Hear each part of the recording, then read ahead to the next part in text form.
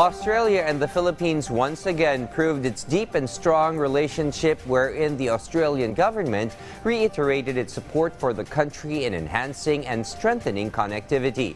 Denise Osorio has the full details. The Australian government on Monday reaffirmed its support for the Marcos administration's aims in improving connectivity within the nation, in efforts of improving and strengthening cybersecurity.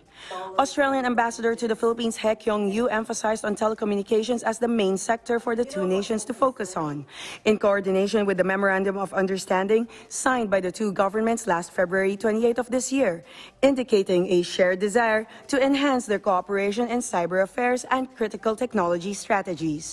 You highlighted on the Regional Partnership for Infrastructure, or P4I program, that the Australian government will be implementing in order to assist in infrastructure rollout, especially building critical infrastructure. Under that, for the Philippines, we have collectively, so jointly, between the Philippines and Australia, have chosen telecommunication as one of main sectors that we want to focus on together to provide technical advice and to share our experience and our practices with regard to telecommunication sector.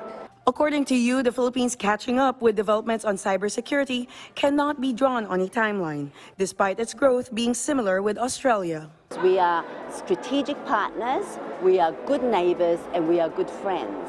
And that is actually really taking it right back to the basics of what it means to have sound systems in place, sound practices in place, and also to share information and our practices as well.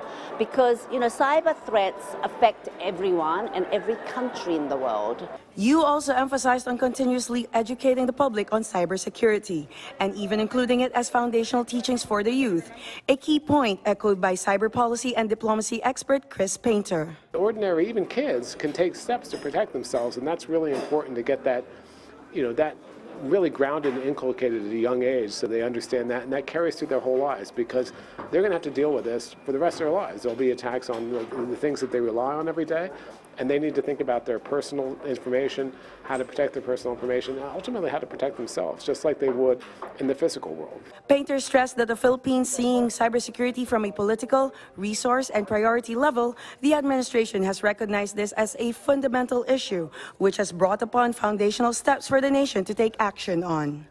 Denise Osorio from the National Television Network for a new and better Philippines.